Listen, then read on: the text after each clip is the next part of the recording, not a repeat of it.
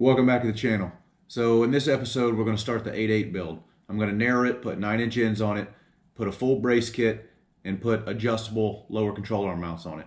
So let's see what we got to do to get started. All right, so kind of show you where I'm at and how I got there. So we'll kind of go over how I came up with how much I'm narrowing the rear end. So got the rear end out of the car. I got both tires and rims, tires aired up under the car, sitting exactly where I wanted them. So I hung plumb bobs and all that to make sure they were square. So once I got all that, I measured in between the inside of the rims from wheel mounting surface basically to wheel mounting surface, and I got that measurement.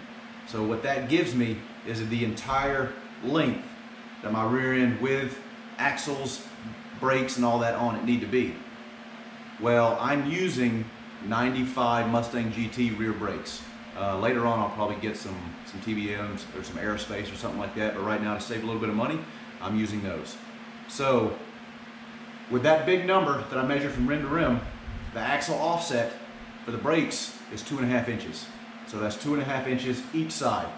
Plus the rotors are about 1/4 inch thick. So I had to add those. So I took 2.5 inches times 2 is 5, and then I took 1/4 inch times 2 is 1/2 inch. So I had to take 5.5 inches off that measurement, which gives me the measurement that I need from flange to flange the housing to be. So that measurement for me was 2 3/4 inch is what I need to narrow it. So what I did was measured out from the axle flange out. I measured out 2 3/4 inch. I made a mark. I then, because if you see, I'm using the strange H1138 big bearing ends that retain the 8/8 bolt pattern. So with these, what I had to do next was measure how thick the bearing end was. From there, I went to where I made that mark at 2 3/4 inch, and I came over and I scribed all the way around, which gives me where I need to cut this axle tube so I can weld this on, and it'll be exactly 2 3/4 inch narrowed. So other things, as you can see, the control arm brackets, I cut those off and I've ground them down. So I've got these adjustable Team Z brackets going on it. It's got 4 holes of adjustment. Before I cut them off, I put a angle gauge on the back of the housing here. And I think at that time I had it at, it was telling me 20 degrees. I put it on the back of the stock brackets and they were at 15 degrees. So I know now I need to put these, no matter what this is or how I have it set up, these need to be 5 degrees minus what the housing is. So that gives me that.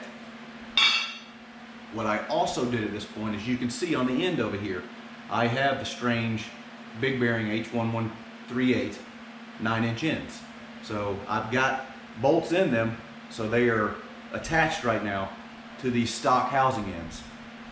To make sure that my brakes are going to sit where they should, I took an angle gauge, put it on the top of this, found out the degrees on that, and then I put it on the H1138 strange bearings, and I found out what the degrees are for that. So when I cut these ends off, I know now that there is, and I'll have to do the math again, there's like a 37-degree difference. So I'll just put it back on here, whatever that is. I'll make sure that those bearing ends, when I weld them on, are at that 37 degrees or whatever it was.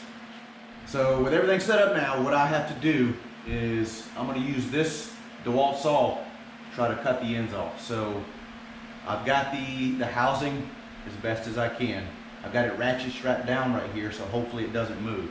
But now I'm going to have to, and I got to make sure this thing's perfectly level and then the saw's level so it doesn't cut the ends at an angle. So I'm going to try to set this thing up where I can just come down and on these scribe marks and see how good it is. I may cut it just a hair short to see. Hopefully the blade doesn't wobble too much, but use that to cut the ends off. It'll take me a minute to set this up, measure from both sides to make sure it is cutting straight down. So that's what I'm going to do, and then I'll see you after that.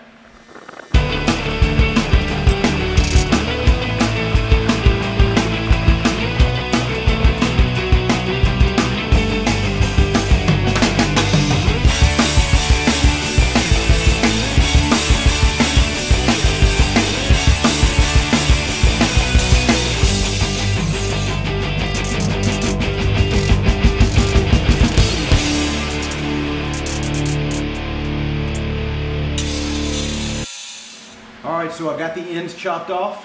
That saw had some wobble to it, so I'm gonna have to clean up the ends just a little bit, but they're decently straight. I'm gonna set the ends on. I've got the jig in the center, and I'll show you guys the inside of this so you can see the jig, and then I'm gonna put the ends on and kind of see where they made up. So the jig that I bought, so I bought you guys, I think it was about 4 or 5 whatever videos ago, I showed this, but it's a company called leadmineproducts.com. It comes with 2 outer, basically bearing ends, and then it has 2 inner ones, and this is only for an 8/8, putting big bearing 9-inch ends on an 8/8. So I think I've got maybe, for these it was like $100 or something. I'll put a link in the description for this product, and then I had to buy the 1¼ bar.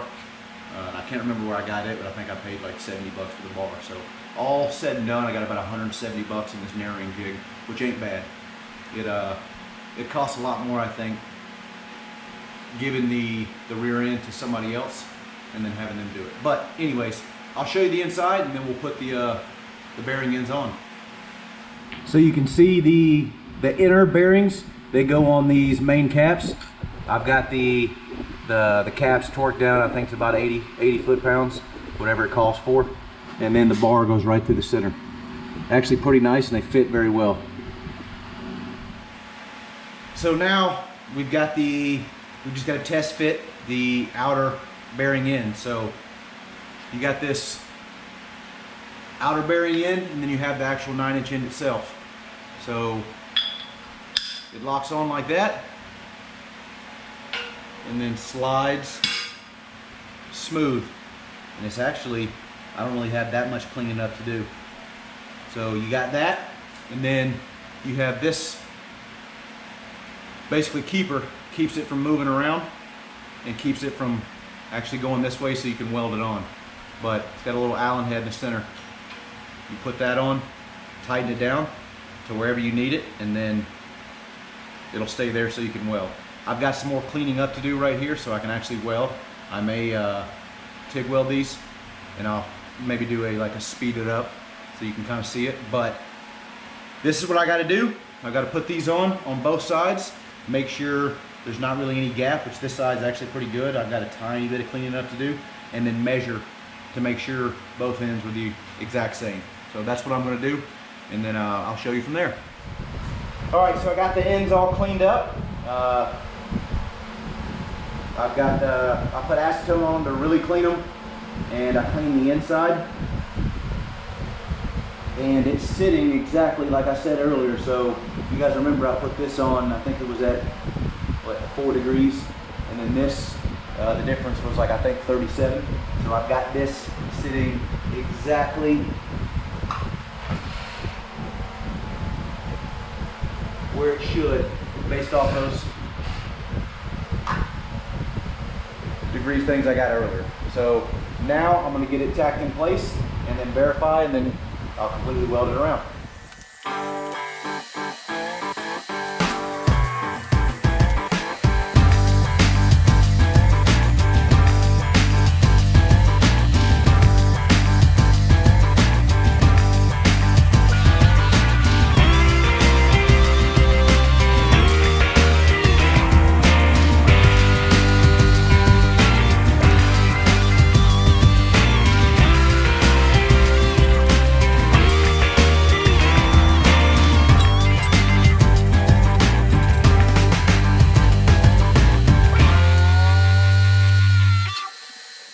So I welded the other side on, and now I've got this side to do. So I've got it set up, and the good thing is I had to, as I was welding, I had to keep turning the rear end around for me to get a good spot so I could weld. So I've got the rear end set back up on this side, ready to weld. So what I did was use my angle gauge, and I put it on that side of the rear end on both sides, because I set that one up, I say perfectly, pretty damn good. So now all I really have to do to line these up is get this one on both sides of this to equal what that one is, and it is. So One thing you'll notice if you guys are doing this with these 8/8 tubes is they're not really perfectly straight from the factory. On this side, that side was pretty good. This side, there's a little bit more room on this bearing inside, on one side more than the other, but that's the reason you put it in a jig, because if you try to set these things up without a jig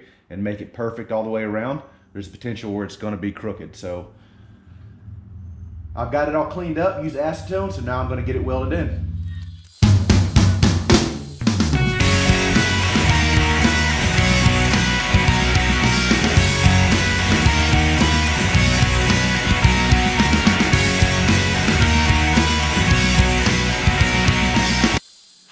Alright, so I've got the last side tigged on. I'm just letting it cool down. I'm keeping it in the jig so it cools. I mean, I could pull it out, but I'll just let it cool down from there. So I'm going to break this video into two parts. So you've got the whole, how I narrowed it, the measurements I came up with and all that. I think it'll be too long if I try to add everything into it. So obviously the first part's narrowing it, and I'll go ahead and show you what I got in store for part two. So for part two of the build, we got the full Team Z brace kit and the adjustable lower control arms. So all this will go on part two, and I'll show you exactly how I'm setting everything up, the measurements I'm getting, and what I'm doing. So stay tuned. Well, I hope you enjoyed the video of narrowing the 8/8 and coming up with all the measurements and everything. So on a side note, I bought this about a week ago, this Lincoln Electric 3350 series welding helmet. Now, I'm not sponsored by Lincoln or anything else. I bought it off Amazon. I think they're like 250 bucks. I'll put a link in the description, and I'll put a link to everything I used in this video in the description. So, best welding helmet I have ever used. My buddy let me use his the other day at his house, and as soon as I left, I had to buy one. So, if you're looking at getting a new welding helmet, this one is phenomenal. And as always, if you like what you see, give me a thumbs up, subscribe to the channel, and stay tuned for part two of the 8/8 build. Thanks again.